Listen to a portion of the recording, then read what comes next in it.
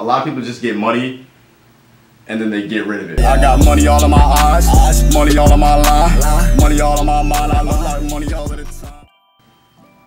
What's up, everybody? Henry Aaron Westbrook's back again with another video. You know what to do. Smash that subscribe button and tap that like button. A lot of people have been asking me how I spend my money. Back when I was 17, I was already working, right? At the age of 16, got my worker's permit, got straight into the workforce. I was always somebody who was really excited to get a job, really excited to start working, earning some extra money for myself, and starting to save up. I bought my first car at the age of 16 before I even had my driver's license. And money has always been important to me. At the age of 17 is when I, again, started taking money particularly very seriously. I got a safe. Safe, it ain't safe, it ain't safe, it ain't safe. That I used to keep under my bed. I used to stash all my money in there, all my cash.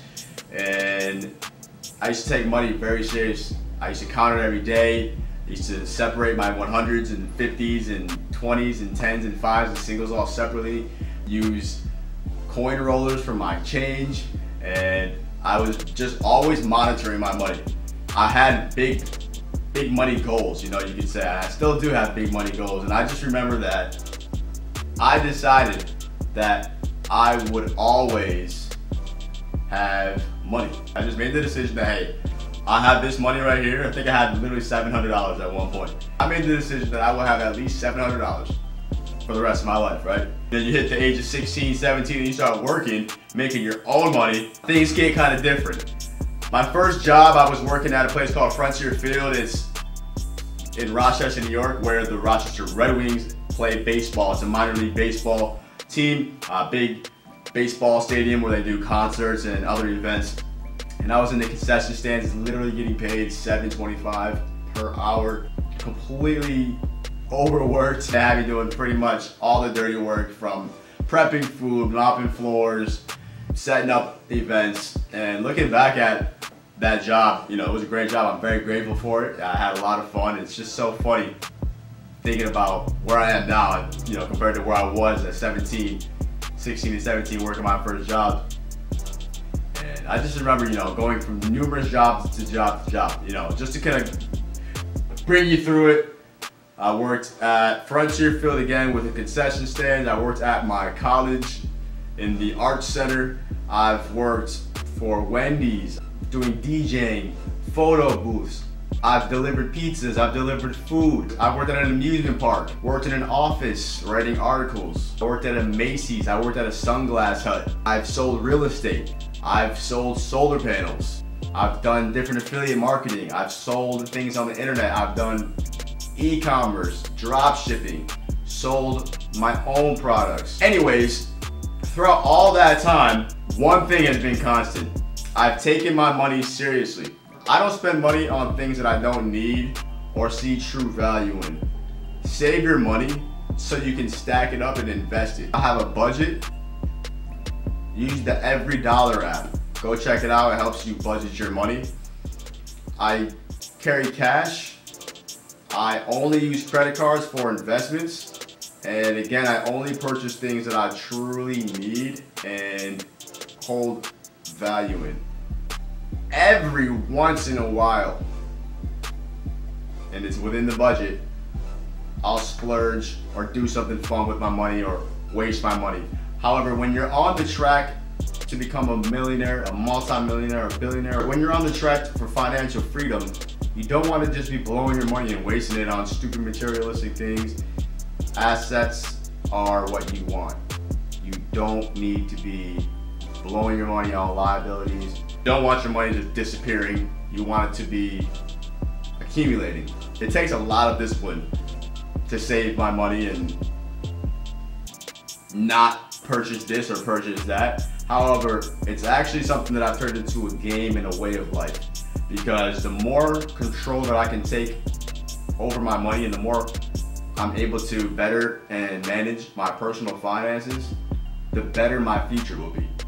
A lot of people get into financial problems with credit cards, debt, overspending, literally just wasting money on things that they really just don't need at all. So between you and me, I would recommend saving your money. A lot of people just get money and then they get rid of it. As soon as they get money, they get rid of it. It's not about the amount of money that you have. It's more about what you do with the money that you have.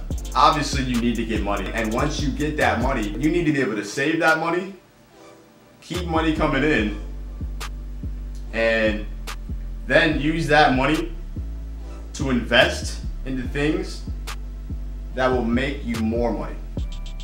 That's the secret that you need to know. So how do I spend my money? Very wisely and very strategically. I recommend you look at your checks and balances. If you have more liabilities than assets, meaning you have more expenses than investments, if you're just buying food and groceries and clothes and gas and spending money on your bills, and you're going to the concert and you're going here and you're going there and you're buying this for your girlfriend and you're doing all this spending into things that do not pay you back, that is money that you made and just threw away. Sure, it might have been a great experience. Sure, you might have gotten some temporary satisfaction out of it. However, that money is gone. What I do is make sure that I minimize my expenses. I minimize the amount of things that I put my money into that don't make any money.